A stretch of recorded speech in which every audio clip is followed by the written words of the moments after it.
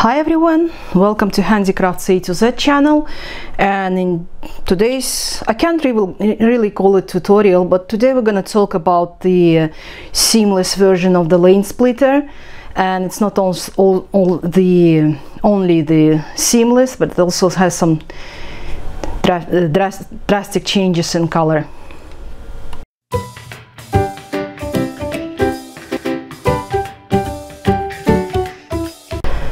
To start with, I have a permission for this tutorial from Tina Whitmore, so everything is legal. And also this is slightly different, that you have already noticed that the traditional lane splitter, the colors are different, the colors are changing, and in my version I have it like this. Can you find the seam? No, there is no seam. But in general, this is traditional lane splitter, and I have about 3 skirts like this. I have a classic lane splitter made with this yarn, but I didn't like it, and I will explain why later on when I start this math part. But generally, just look at this. So the new version will be something like this, and looks great. So what we need is, I will switch off the camera and reposition it for the beginning. Now I can sit and talk. I feel myself more comfortable. I run into this beautiful yarn. It's Alize Diva, and it's called Batik design. As you can see, it's Batik design.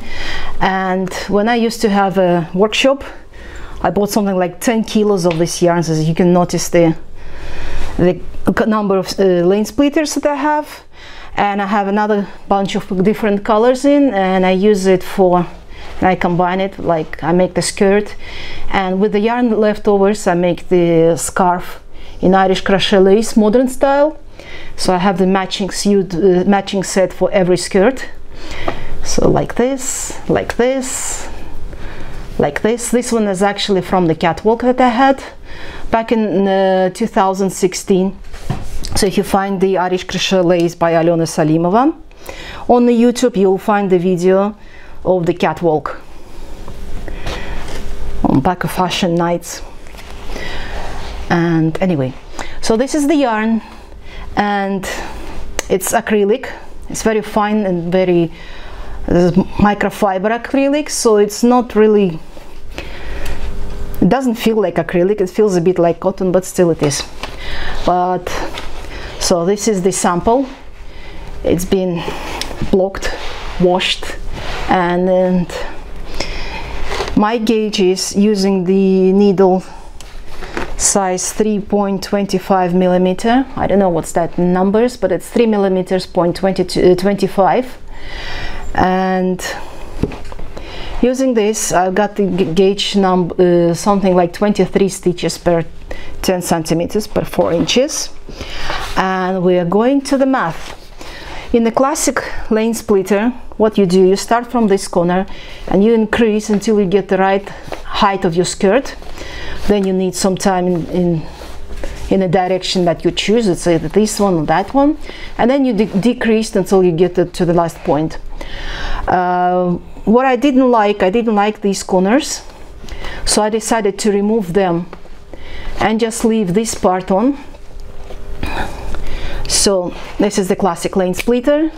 I didn't add this one here, but my version would look like the seam would go something like this, and you wouldn't even notice it. Well, obviously it doesn't go this way, because it might go somewhere like this and end up over there. And so what I have here basically is this. You need a bit of the math, but it's very simple. My kids study something like on the 5th grade in the school. Is the Pythagorean theory. There's something like to find this x, you have to have the power of both legs. And since this part of our is equal, because we start at exactly the amount of stitches here and here, is that we get x power of 2 equal y2 power 2 plus y power 2, or this. So in my case, to make it simple, I make the skirt which is about the knee high, and it's about roughly 59 centimeters. So my diameter, diagonal, the hypotenuse, I think it sounds in English, is approximately 83 centimeters, since I know the yarn is a bit stretchy after washing and after wearing, and just because I know I was wearing the skirt, and after 10 washes it made like 5 centimeters longer. I stick to this number, 83 centimeters. It is a perfect size for this yarn, and with my gauge I turned out to have something like 190, approximately, it was 90 something, and I decided plus 2 selvage. So I cast it on. There's a single cast for the waist yarn, 192 stitches with the waist yarn, and to start with, you do with the classic Lanesplitter, you do the first row knit, second one purl, then the third one knit, and fourth one is also knit.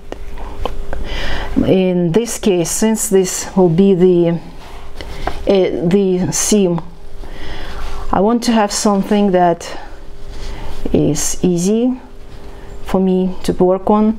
So it's either you start with one purl row first, and then you just go knit, purl, and so on, or you do this one knit, next one is knit, and then you continue with knit, purl, knit, and so on, just as exactly as you do with the Lanesplitter. And I've done about 6 centimeters already today. And okay, so we're done with the knitting part, at least the basics. So it is generally exactly the same as you do with the classic Lanesplitter. I work about the yarn, back to the yarn. I work from 2 skeins at the same time, just like you do with the Lanesplitter, but with the Lanesplitter you actually choose the different colors, so they actually, I don't know, mix up together.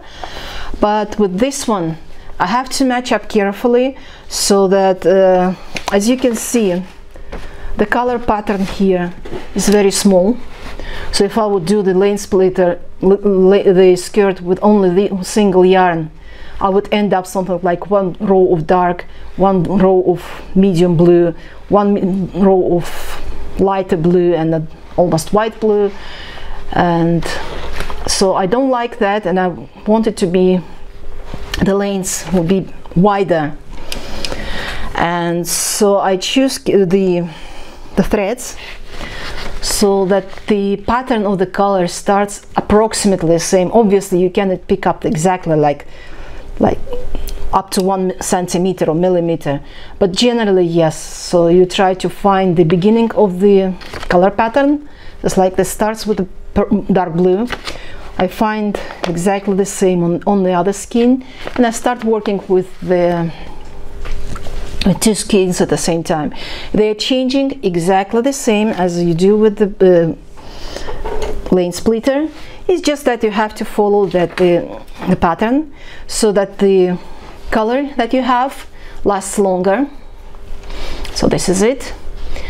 If I kept only one skein, I would probably end up with very fine, something like this of the dark, this of the light, and so on. And okay, a bit of knitting finally. As you noticed, you know, I'm drifting from one craft to another. It's just that I'm kind of a person of the mood.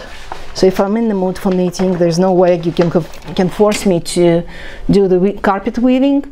And if I don't like to knit or crochet or temari or weaving, no way I can do it, anything else.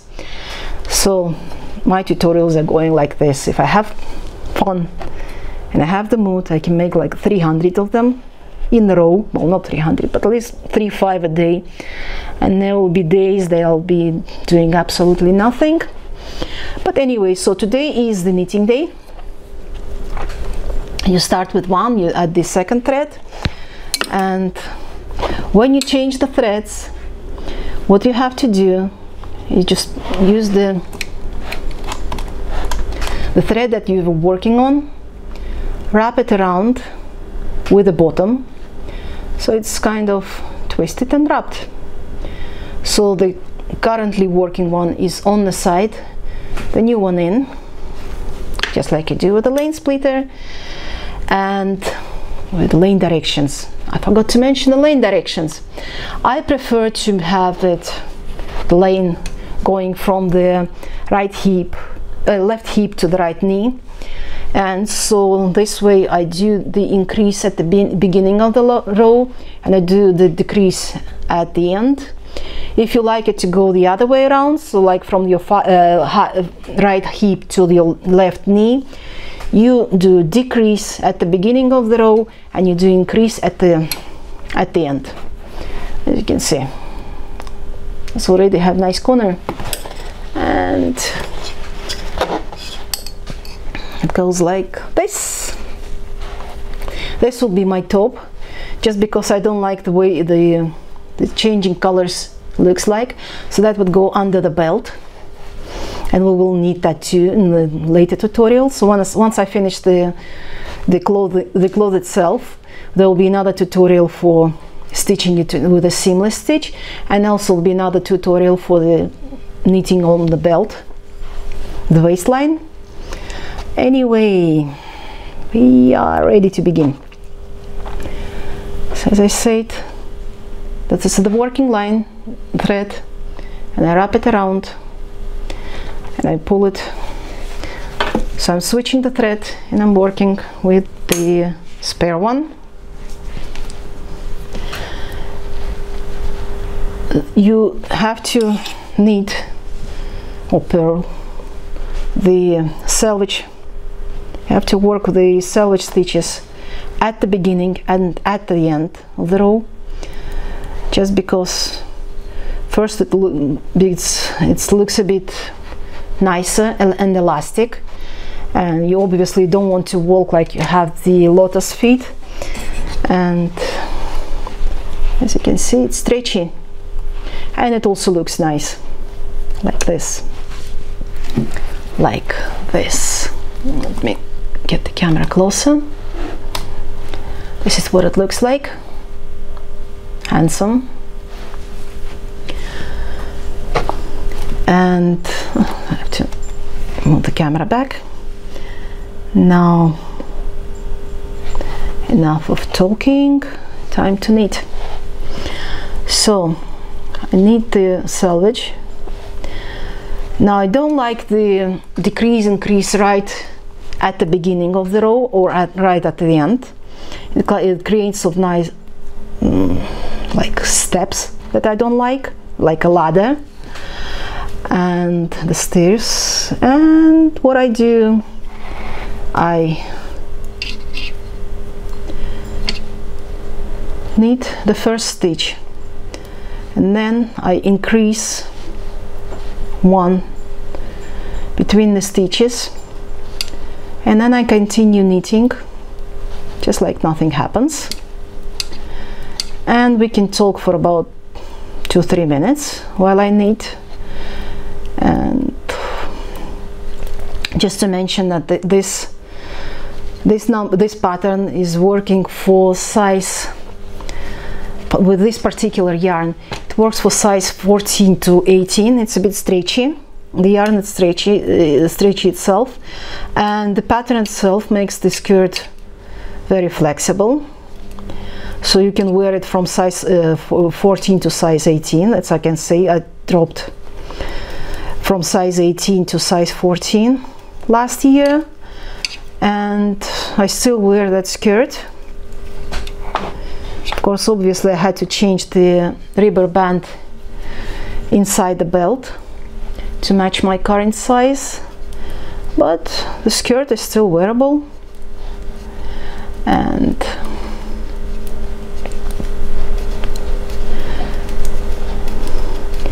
if you're wearing something different, you obviously have to make some more calculations. I'll try to make it later on. I'll add the calculations at the bottom, at the information in the video, if I ever have a chance to do that, because right now my head is full of knitting and stitches and no math at all. That was the maximum math I could do for today. It's really strange studying computer science for 4 years and absolutely no math left for 6 months in quarantine. It's really amazing how the human brain acts. You know, if I look into my code now, I would say that I understand nothing what I wrote. Even thought I did choose the subject for my diploma, which is very close to me and craft related and everything, to keep me interested, but I don't know why. Probably when I get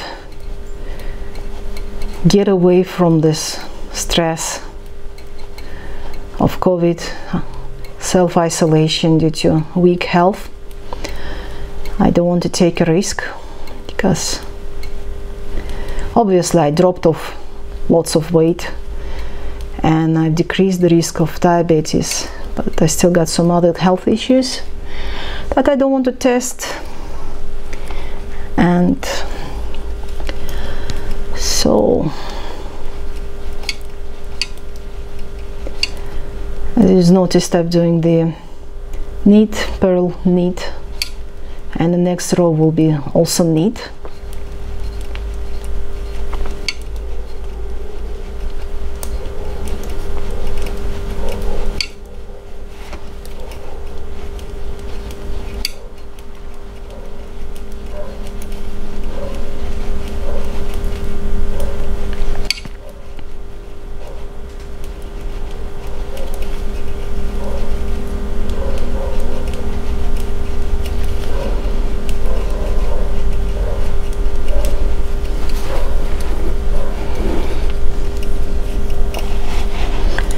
Now we're about to decrease. It's just the same thing that you start decreasing at the end of the row, at the beginning of the row, and then increasing at the end. It just doesn't matter.